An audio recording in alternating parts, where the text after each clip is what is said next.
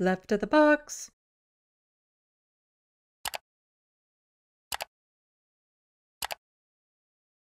So with all the cuts going on, all the underfunding to the education, to healthcare, to emergency firefighting, and then we get this. Ontario Premier Doug Ford is facing calls to rein in some spending after the cost of the Premier's office more than doubled in 5 years. If you look at the Premier's office right now, he's got his own gravy train and he's the engineer, said one MPP. Let's take a peek at this, shall we? It's a central part of Doug Ford's brand, finding efficiencies in government and saving taxpayers' money. Leaders at every single level of government, they have a duty. They have a duty to do everything we can to keep costs down for the hard-working people of Ontario. But at Queen's Park, the costs at the very top have ballooned since the Progressive Conservatives entered government. The Premier's office under Doug Ford is now the most expensive in Ontario's history. It starts at the top. And if the Premier's office is bloated, well, then there's a really good chance that the rest of government's bloated. In 2019, Ford's first full year as Premier, there were 20 employees in his office on the Sunshine List who were earning 6 figures or more. In total, they cost $2.9 million. By 2023, the number of 6 figures salary staff grew to 48, with a total compensation package of $6.9 million, a 136% increase over just 5 years. Okay. I'll make this announcement now. I'm quitting my channel to go work in the Doug Ford office.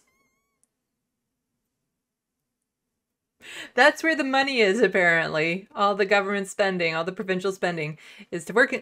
I'm taking a job in the Doug Ford office. You would never hire me. And if he did, I would make him regret it. Is the Premier's office 2 or 3 times more effective than they were just a few years ago? And I think the answer is no. And I think that we're paying a lot more, but we're not necessarily getting more. And while the Progressive Conservatives often measure themselves against the record of the former Liberal government, the numbers tell a different story. Ford is running a larger deficit than the Liberals, has recorded a higher provincial debt than the former government as well. Even the Premier's office under Kathleen Wynne was cheaper, costing $2.8 million for 18 employees on the Sunshine List. Now there are calls for change. What really needs to happen right now is a top-to-bottom review of all government spending and leadership from the top. The leadership from the top means slimming down the size of the Premier's office. Global News sent the Premier's office a list of questions about the spending. They did not respond. So a little bit more on this from Colin DeMello again. Tempers flare at Queen Park today after Doug Ford was pressed on the cost of the Premier's office. Global News revealed the number of the Sunshine List employees. So for those of you who don't know, I have an article on it. I've been meaning to show it.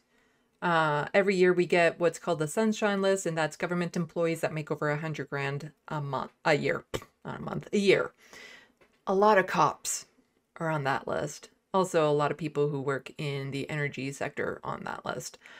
And so now a lot of people from Doug Ford's office are on that list.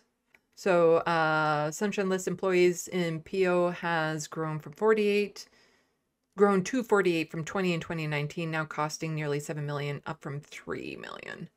And let's see the tempers flare. At a time when Ontario families are struggling, how does this Premier justify increasing the staff in his office from 20 to 48 and more than doubling his budget to $6.9 million? Premier. The nerve of the member to say about saving taxpayers' money. The nerve of saving taxpayers' money? What? No. He's cutting all the things that, taxpayers need. We don't need him in office. We don't need him and his buddies to be getting paid 6 figures. Leader Bonnie Crombie called the tax break that we gave on gas a gimmick.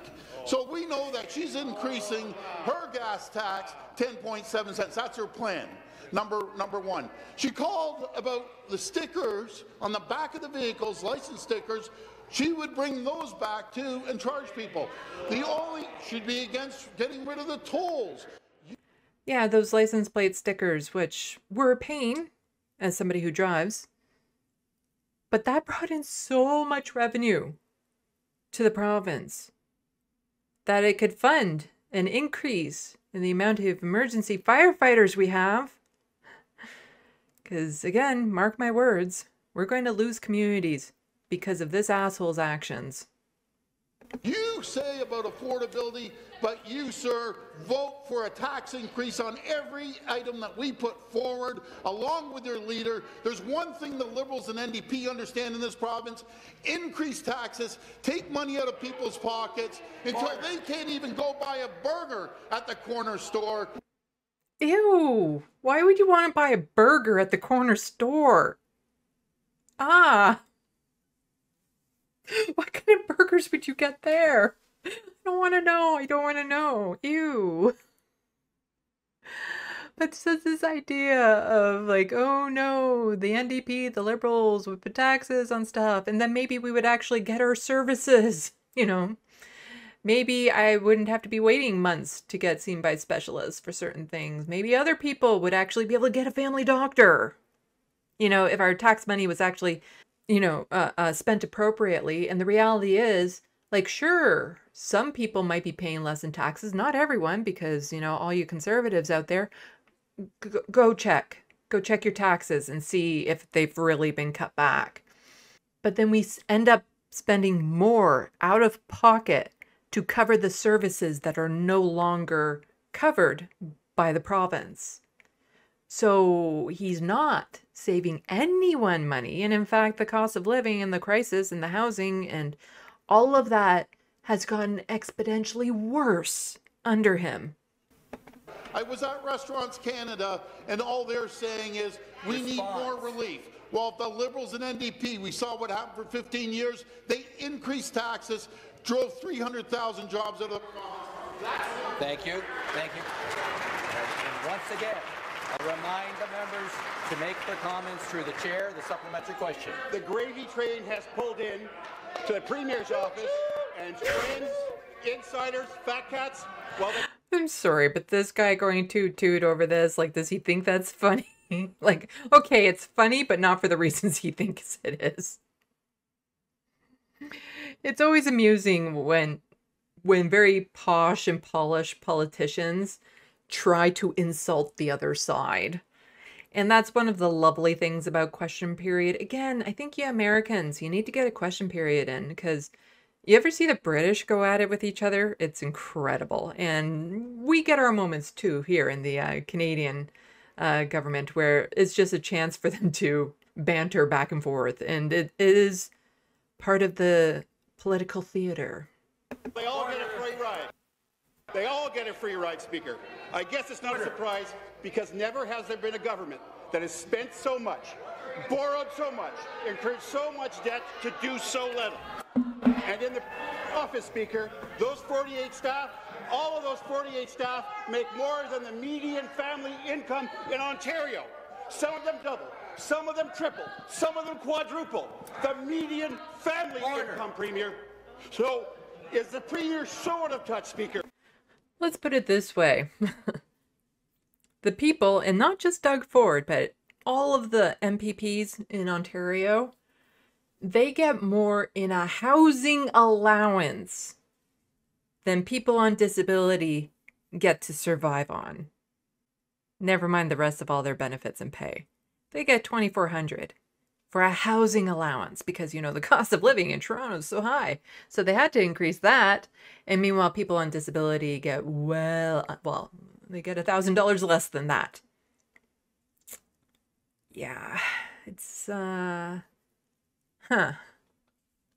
that, again, just the housing allowance. To say that they're being, You know, I'm all for politicians being paid well enough that they don't then, you know, wander off into other territories or are bribable and things of that sort.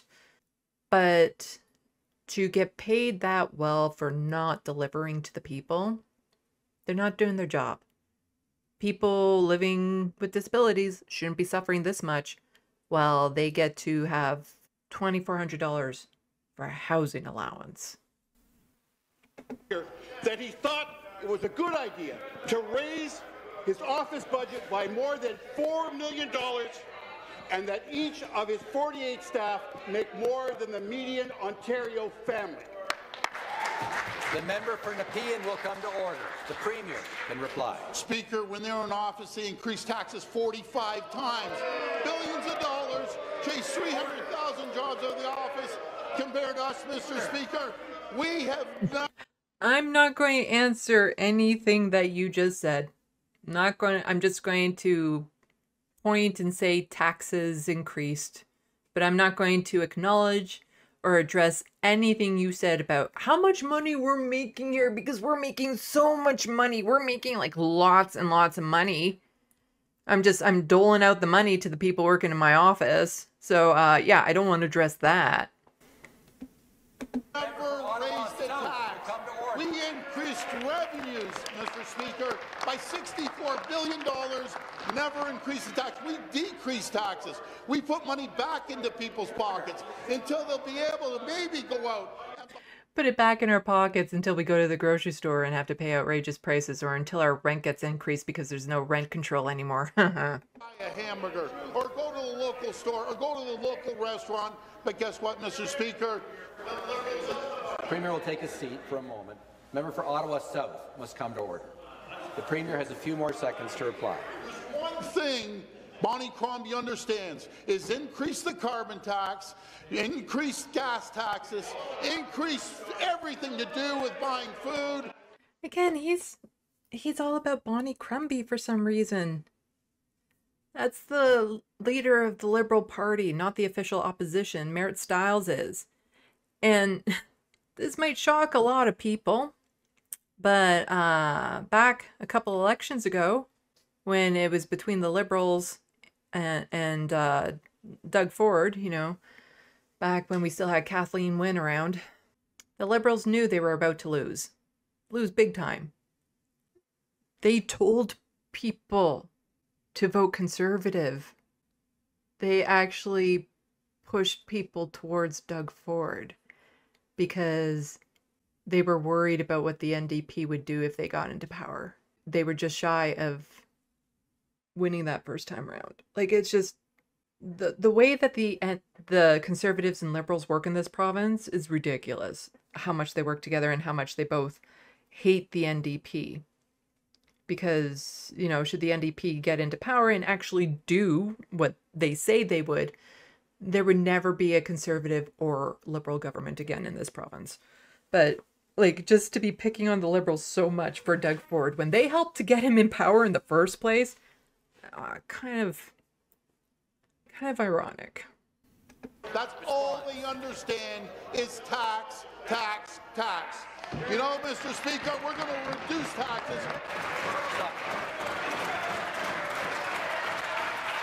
Order! Order!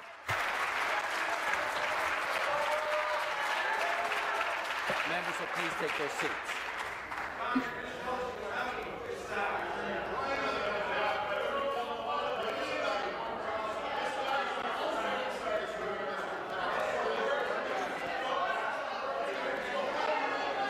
Okay. The member for Ottawa South will come to order. The Premier will come to order. The member for Nepean will come to order. Come to order! Order burgers! Come to order hamburgers!